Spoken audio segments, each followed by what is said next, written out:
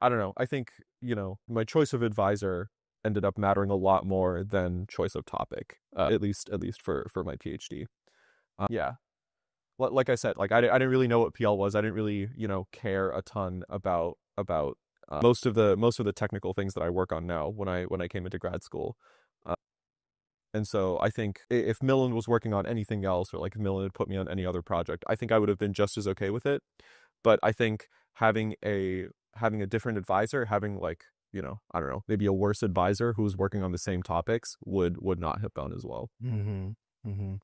And then I think you really hit the right note there.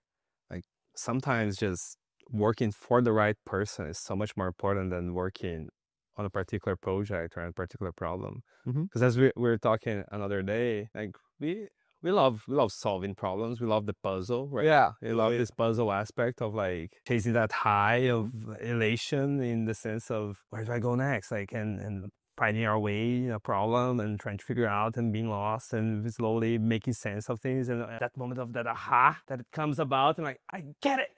So Exactly. good. Yeah. So good, right? Damn, I remember when I finished my undergrad thesis and I could hit that QED. It was a Mhm. COG project, and Yeah. when I hit that QED of the last theorem, Yeah. I swear to God, it was 2 a.m. in the morning. I started dancing in my apartment like, I'm Feels so so good. good, right? I've done a 1 year of hard work. I was so stuck. Ah! Yep. It's so good. It's so nice.